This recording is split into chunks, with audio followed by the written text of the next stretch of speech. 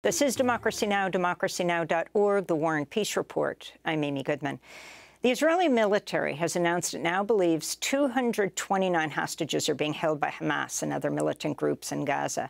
The hostages were seized on October 7th when Hamas carried out a shocking attack that Israel says killed about 1,400 people. Hamas has released 4 hostages so far. On Thursday, Hamas officials claimed the Israeli bombardment of Gaza has already killed 50 of the hostages, but the group did not provide any evidence to back up this claim.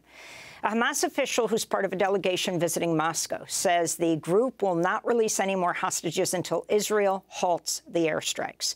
Meanwhile, families of the hostages continue to call for their loved ones to be safely returned. This is Hadass Calderon in Tel Aviv. 5 members of my family been kidnapped. 5. My mom, my niece, 2 children, Erez, Sar, and their father, Ofer. A week ago, I got the information that my mom and my niece been murdered. I didn't have time to grave and to go to the funeral. Today, a week after, I went up to the grave. So today I was crying and grieving. And now I'm celebrating. You know, it's a surrealistic situation. We are celebrating my son, Erez, is 12 years old today. We're celebrating his birthday. He loves the mountain bike, and his father also is very professional in riding bike. So that's what you see, and I wish he could be here to enjoy with everybody and to feel like a normal boy. We're joined now in Jerusalem by Gershon Baskin. He is Middle East Director of the International Communities Organization Human Rights Advocacy Group. In 2011, he helped negotiate the release of the Israeli soldier Gilad Shalit from Hamas captivity after 5 years in exchange for the release of 1,027 Palestinian prisoners. His memoir is called In Pursuit of Peace in Israel and Palestine. Welcome back to Democracy Now!, Gershon Baskin. If you can say what you think needs to happen right now.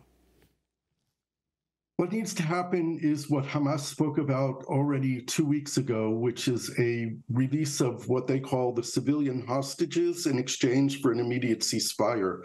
That's what Hamas has been saying since yesterday. And yesterday there was a change of tone from Musa Abu Marzouk, is the Hamas official who went to Moscow. I communicated with Dr. Musa Abu Marzouk yesterday, who for the first time said there needs to be a ceasefire first, and then we'll talk about the hostages. Right now, Hamas is holding women, children, elderly people, wounded and sick people who is obviously against international humanitarian law to hold them, to abduct them, to kill them. It's also against Islam. It's against their own beliefs in the Quran to take women and children and elderly people as hostages. I think that Israel is prepared to grant a ceasefire to stop the bombardment of Gaza and to enable civilian hostages to come home. We have to be clear also who we're talking about, because for Hamas, every Israeli is a soldier. So it needs to be defined who they are talking about when they're talking about civilians. But there's a big complication here, because Hamas is probably not holding all the hostages. The Hamas political leadership, which is scattered between Gaza, Beirut, and Doha, is not in charge of the hostages, and it's not clear that when they make an obligation, say to the Qatari government, that they are willing to negotiate some kind of deal, that they are actually able to implement the deal. There's a big question about it, of who is talking to the people who have control of the hostages, and whether or not Hamas at all has control of all the hostages, because some were taken by Islamic Jihad, some by PFLP, and some by individuals who are holding hostages. Talk about your back channels, Gershon, to Hamas, to Egypt, and to Qatar. I've been talking to everyone. I've been talking to Hamas people in Gaza, in Qatar, and in Beirut.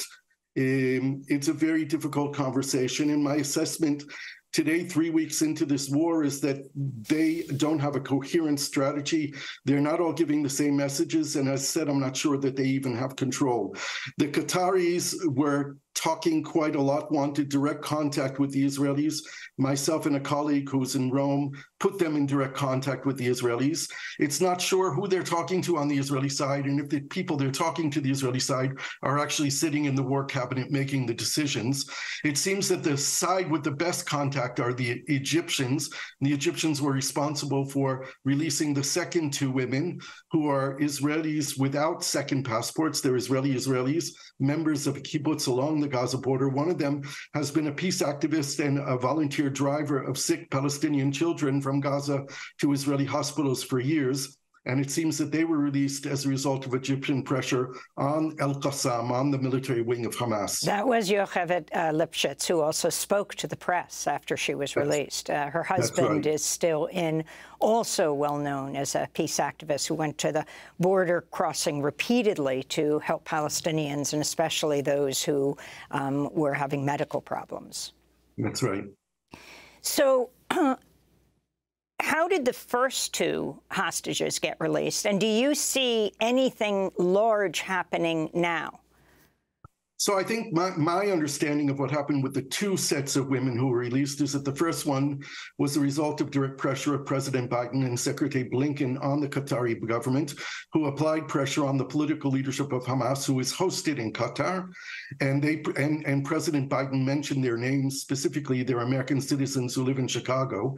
I believe that the second set of the two women who were released was a result of the Egyptians wanting to show that they could do better than Qatar in releasing two elderly women who are full Israeli citizens without another passport. The Israelis weren't involved in either releases at all. They had no part of it, and Israel didn't pay anything for those releases. I really think this is some kind of negotiating game and the competition that exists between Qatar and Egypt. I think that the Israelis are holding off on the ground incursion of thousands of Israeli troops, tanks, and artillery, and special forces in order to exhaust every possibility to bring out as many hostages through negotiations.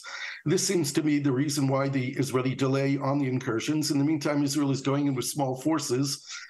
For 2 nights now, they've done this to, I think, assess the situation on the ground, to take care of specific intelligence information they have about Hamas battle plans once the incursion begins, and probably with special forces to see if they can find any of the hostages. And how important is U.S. pressure on them to delay the invasion or to stop it altogether? And do you see the U.S. putting that kind of pressure? Originally, President Biden said he was not telling Netanyahu to use any kind of restraint.